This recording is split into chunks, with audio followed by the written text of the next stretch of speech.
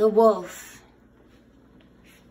Its keynotes are guardianship, ritual, family, loyalty, and spirit.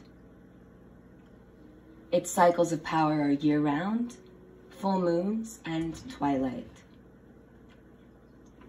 Wolves are probably the most misunderstood of all the wild animals. Tales of terror and their cold-bloodedness abound. Although many stories tell otherwise, there has never been any confirmed attack and killing of a human by a healthy wolf. In spite of the negative press, wolves are almost the exact opposite of how they are portrayed. They are friendly, social, and highly intelligent. Their sense of family is strong and loyal, and they live by carefully defined rules and rituals. Wolves are the epitome of the wild spirit. Their positive characteristics are so numerous, it is no wonder that Native Americans and others practically deified them.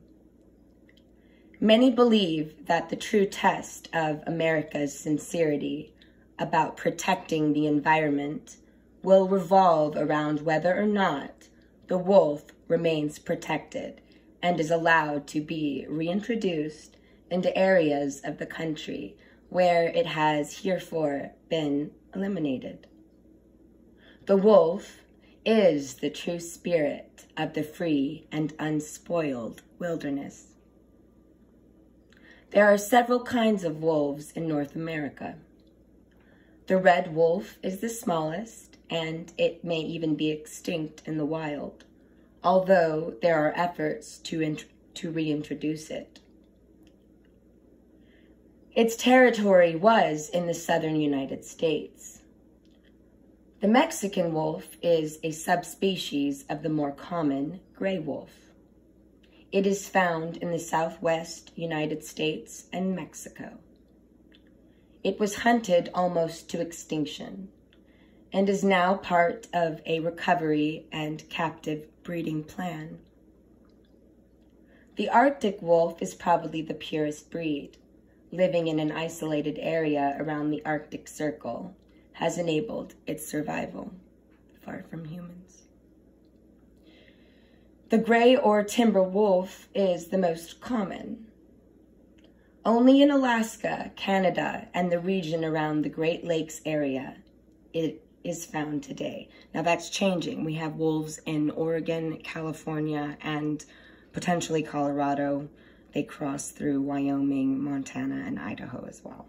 May angels be with them in their travels. The gray wolf is not always gray. It may be black, gray, brown, white, or various combinations.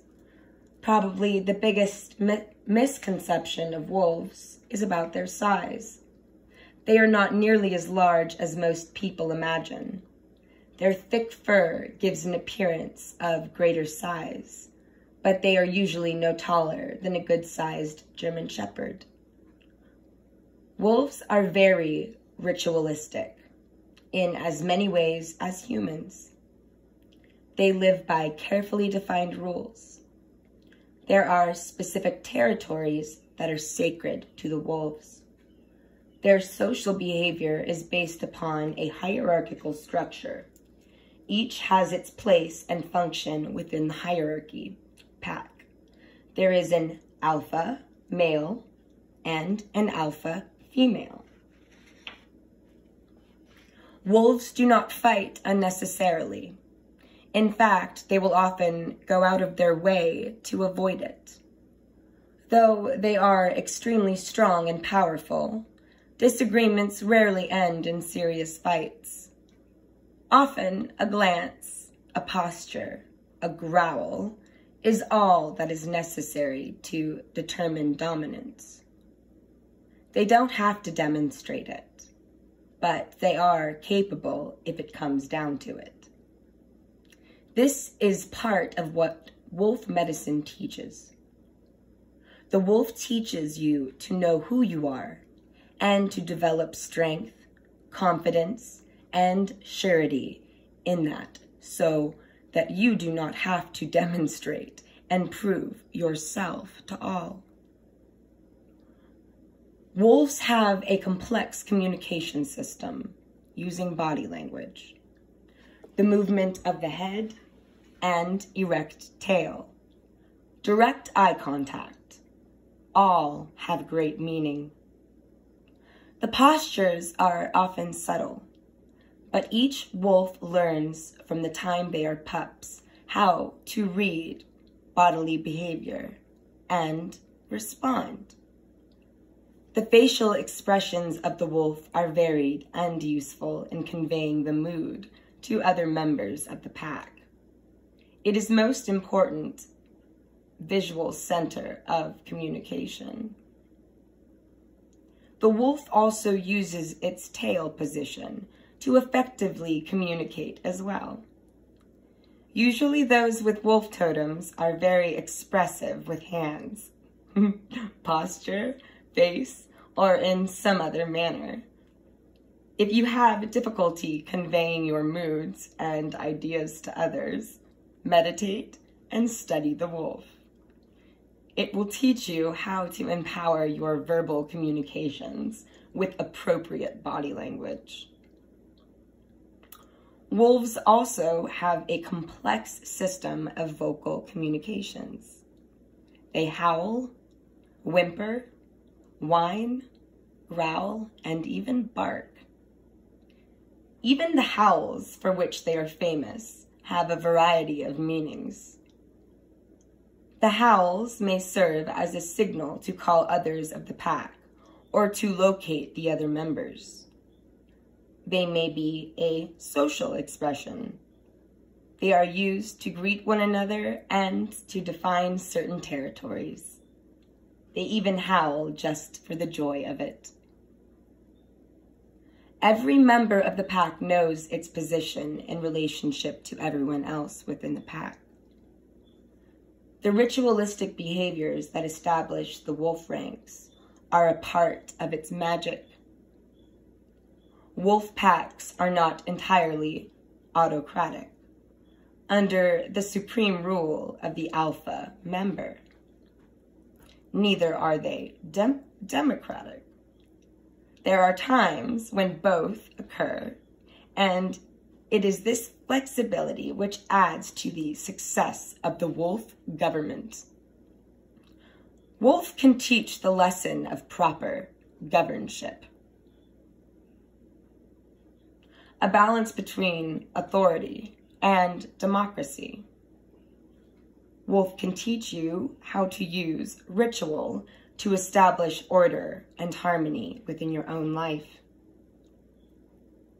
Wolf helps us to understand that true freedom requires great discipline.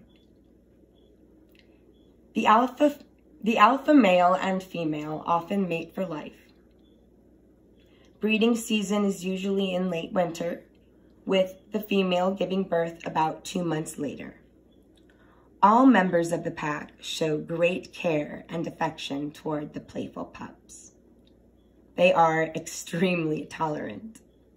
If the mother or father is unable to care for them, then another member will adopt the young. Some wolves will even serve as babysitters. Adult wolves are friendly and amiable toward pups, and wolf medicine teaches respect and honor for family and for children. Wolves become sexually mature at about the age of 22 to 24 months. For those who have wolf come to them, look for its energies and influence in your life to take the same possible pattern. Wolves are, of course, predators. Their prey consists most often of the sick, the young, and the old. Deer is their most common prey animal. Wolves will not waste much time on a healthy adult moose that stands its ground. Wolves travel great distances in their hunting. They have a stamina and strength that enables them to travel far and for extended periods. They have been clocked at 24 to 28 miles per hour. That's close to the dragonfly. Dragonfly reaches 35 miles per hour. Damn. Although the wolf can't maintain that speed for any great length of time, it does seem able to trot indefinitely at about 5 miles per hour. In winter, these wolves will use frozen lakes and rivers as travel routes and can travel 15 to 25 kilometers in a single night. Wolves usually consume all that they capture, gorging themselves. For those with wolf totems, this can indicate a need to make use of all that is available to you. Sometimes wolves show up as a totem to remind us not to waste as much and remind us to keep our spirits alive.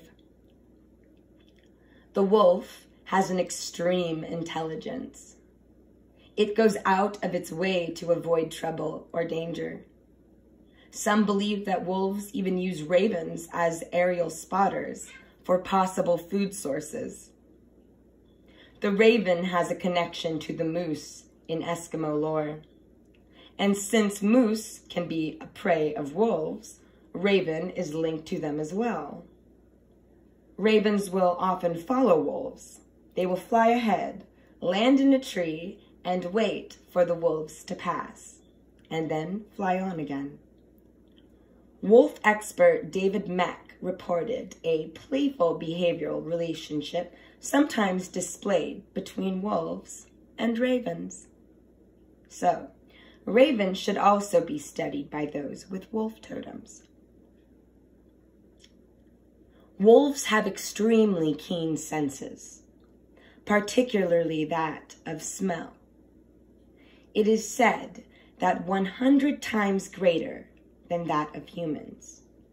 The sense of smell endows it with great discrimination, and the sense of smell has often been associated with spiritual idealism in metaphysical circles.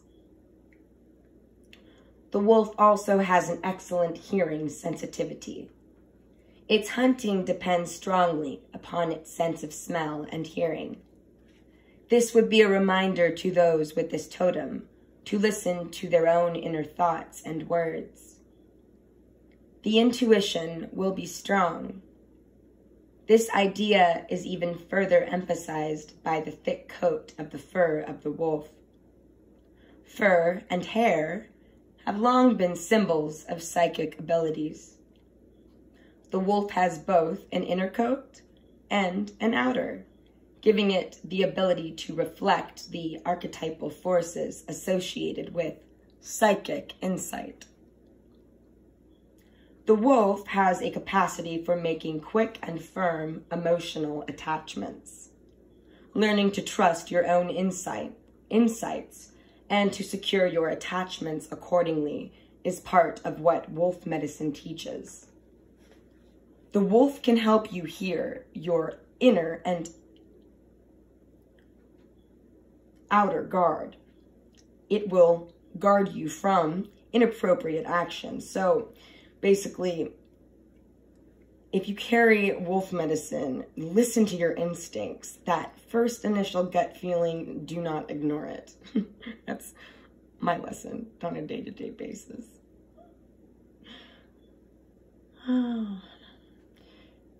The wolf will guard you as it teaches you.